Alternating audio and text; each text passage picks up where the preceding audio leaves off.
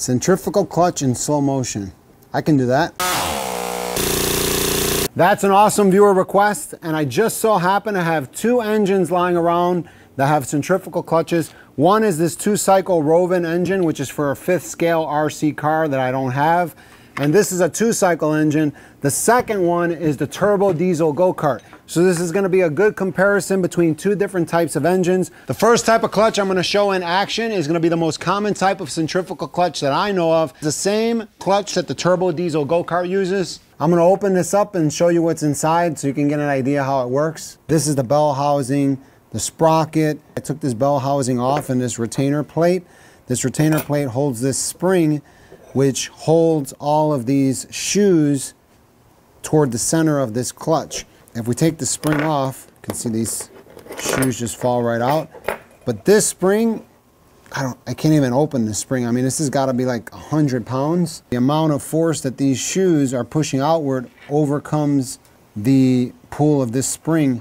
So that gives you an idea how much force is created, and that's how these shoes come in contact with the bell housing and transfer the power from the shaft of the engine to the sprocket, to the chain, to the axle, to the road. Now that you know the idea behind how a centrifugal clutch works, the only thing I have to do now is set it up to make it visual so we can see what's going on inside of that clutch when it's working.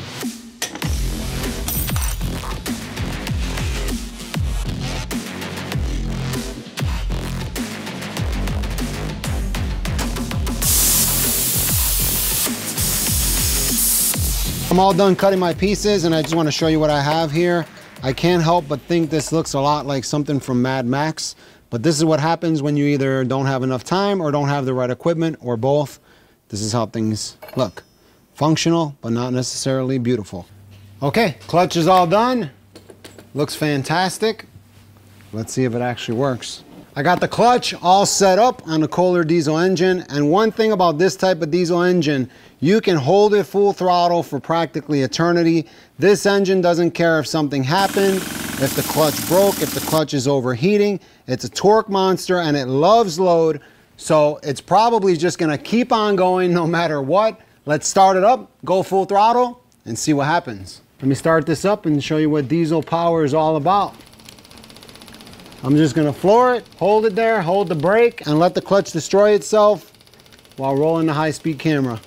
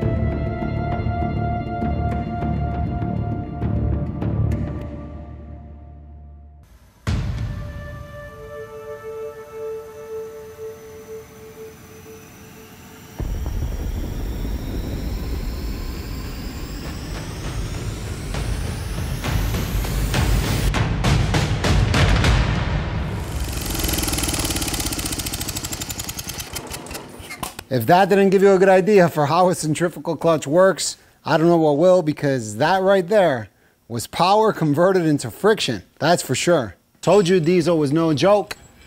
Tearing up clutches, breaking gearboxes, torque does not play. That went really well. The only thing I didn't like is that we couldn't really see the spring at work, even though the whole clutch exploded, and that was really cool. I don't think we could really see what the pads were doing. Now we're gonna move into something that doesn't have that much torque, but has a lot of RPM. And this time the clutch is nice and open, and we're able to see the spring and what it's doing with the shoes. This clutch works off of the same principle as that previous clutch, but it's on a 2-cycle engine, only has 2 shoes and 1 spring, and operates at a much higher RPM. The way I set this up is really simple.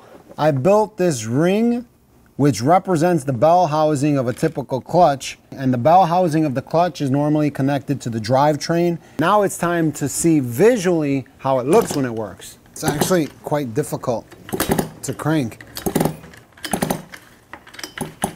That tells me that this thing's gonna sound pretty wicked once it's running. I'm told by the people at Engine DIY that this engine is basically the 2JZ of 29cc engines. This thing's supposed to put out like a whole bunch of power. 2JZ, baby. And I don't know what these tanks are. These are some sort of, like, they call them supercharger. So I don't really know. I didn't have time to research it. But if you know what these 2 tanks are for, let me know in the comments below, because I have no idea. Here we go. I'm gonna run the engine on gasoline, go full throttle all the way, and hope something crazy happens. Oh, hit me in the face. Damn, that hurt. Slapped me in the face and hit me in the hand and got my finger. That really hurt. That was painful. I almost cried.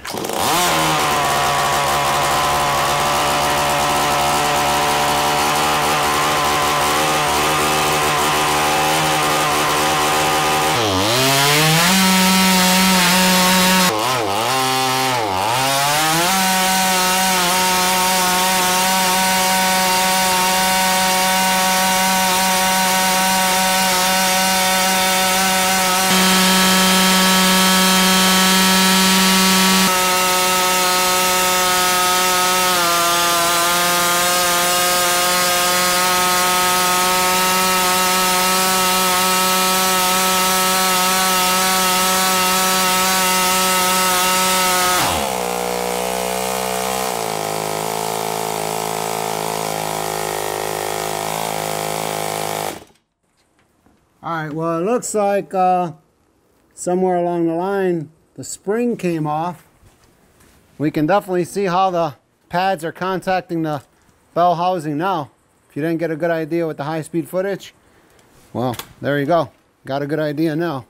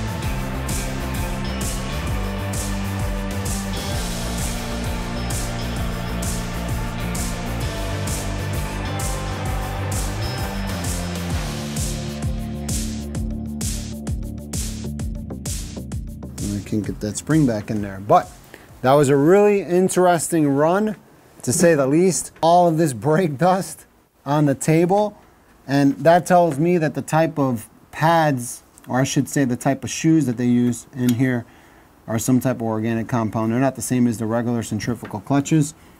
Which was really sad is that it got so hot and there was so much vibration, it broke my beautiful welds.